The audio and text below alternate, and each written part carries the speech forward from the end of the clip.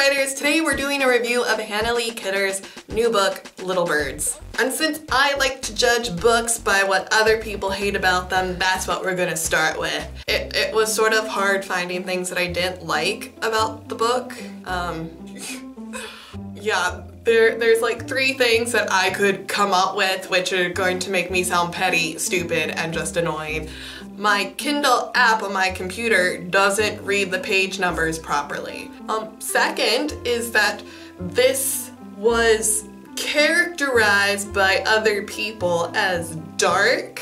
Dark in my head and dark as a theme or literary genre are 2 different things. While the book does touch on some serious life themes that aren't happy, I wouldn't say that it was dark. It just, you know, it deals with serious issues like rape and death and sickness. And my 3rd issue, which actually has to do with the book, is that T-Girl died. That is just wrong on so many levels. No. Why should you buy this book and why am I recommending it to you? I don't like short stories, but I really like this book. I initially bought this book because I like Hannah Lee Kidder. I thought $5 for a book, I can support her, and hey, I'll get something out of it. And I really wasn't expecting that much from the book. Short stories just are not my cup of tea. But holy crap, there's such a mix of stories. There's short stories, there's flash fiction, and then you even have some longer stories that are more developed. And I enjoyed every single one of them. I think a problem with short stories is that because they're so short, it's more difficult for a reader to connect with the character and put themselves into the story. And this is not a problem that I had. I was able to sympathize with the characters.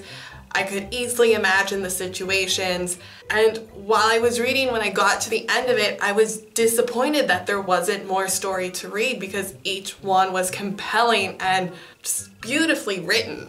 So if you're looking for a collection of short stories that are well written, or hey, Christmas is coming up, maybe you want to offer it to somebody else as a present, you should consider picking up her book, Little Birds, which I will leave all the information in the description below. Go get the book. You guys know what to do when it comes to videos, and if you don't, you suck at the internet. There's probably a Skillshare class for that, and I'll see you guys in the next one.